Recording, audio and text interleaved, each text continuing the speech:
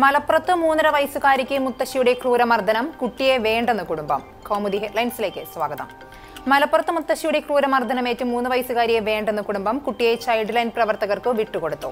ദിവസങ്ങളായി കുട്ടിയെ പട്ടിണിക്കിട്ടതായി child line പ്രവർത്തകർ. കുട്ടിയുടെ കഴുത്തിലും കൈകാലുകളിലും അടിയേറ്റ പാടുകളും മുറിവുകളും കണ്ടെത്തിയിട്ടുണ്ട്.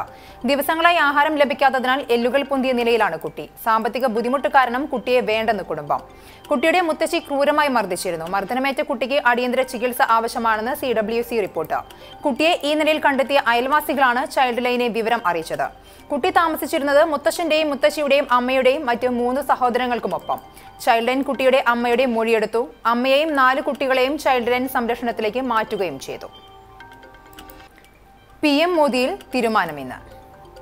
പ്രധാനമന്ത്രി നരേന്ദ്രമോദിയുടെ ജീവിതം ആസ്പദമാക്കിയുള്ള PM മോദി സിനിമയുടെ റിലീസ് തടയണമെന്നാവശ്യപ്പെട്ടുള്ള ഹർജി സുപ്രീം കോടതി ഇന്ന് പരിഗണിക്കും.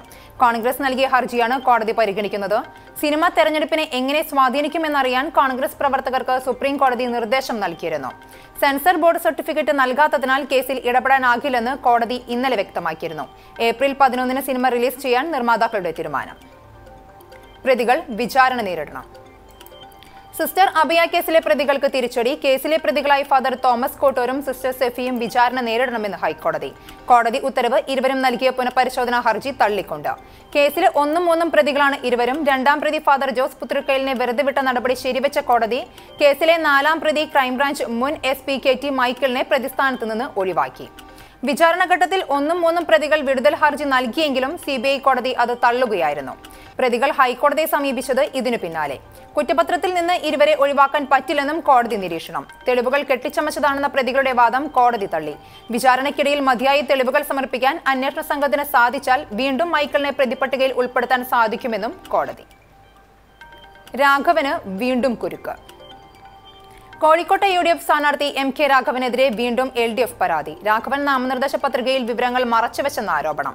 രാഘവൻ പ്രസിഡന്റായ സൊസൈറ്റിയുടെ വിവരങ്ങൾ മറച്ചുവെച്ചു. LDFന്റെ ആരോപണം ഗ്രീൻകോ സൊസൈറ്റിയുടെ റവന്യൂ റിക്കവറിയുടെ വിവരങ്ങൾ മറച്ചുവെച്ചതായി. LDF മണ്ഡലം secretary advocate PA Muhammad റിയാസാണ് MK രാഘവനെതിരെ returning ഓഫീസർക്ക് പരാതി നൽകിയത്.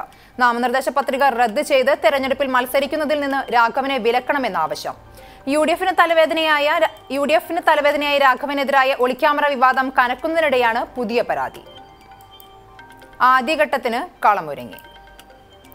ലോക്സഭാ തെരഞ്ഞെടുപ്പിൽ ആദ്യഘട്ട വോട്ടെടുപ്പിനുള്ള പ്രചാരണം ഇന്ന് അവസാനിക്കും. പരസ്യപ്രചാരണം അവസാനിക്കുന്നതോടെ 17ാം ലോക്സഭയിലേക്കുള്ള കൗണ്ട് ഡൗൺ ആരംഭിക്കും. വിവിധ സംസ്ഥാനങ്ങളിൽ നിന്ന് 543 മണ്ഡലങ്ങളിലായി 91 സീറ്റുകളിലേക്കാണ് വോട്ടെടുപ്പ് നടക്കുന്നത്.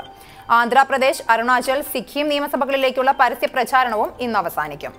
ആദ്യഘട്ടത്തിലുള്ളത് ഉത്തർപ്രദേശിലെ 8 മണ്ഡലങ്ങളിലും ബീഹാറിലെ 4 മണ്ഡലങ്ങളും തെലങ്കാനയിലെ 17 മണ്ഡലങ്ങളും ഉൾപ്പെടെ 20 സംസ്ഥാനങ്ങളിലെ മണ്ഡലങ്ങൾ.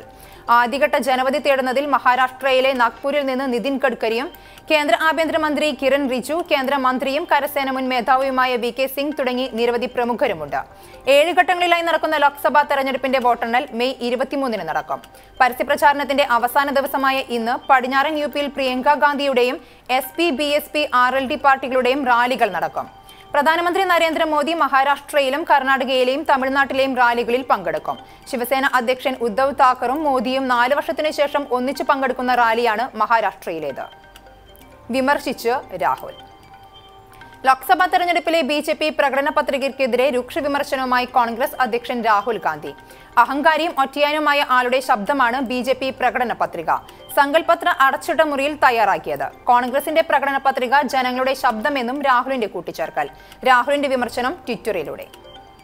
കൗമുദി ഹെഡ്ലൈൻ സമാപിക്കുന്നു. 1 മണിക്കൂറിന് ശേഷം പ്രധാന വാർത്തകളുമായി സ്നേഹ ചേരും. നമസ്കാരം.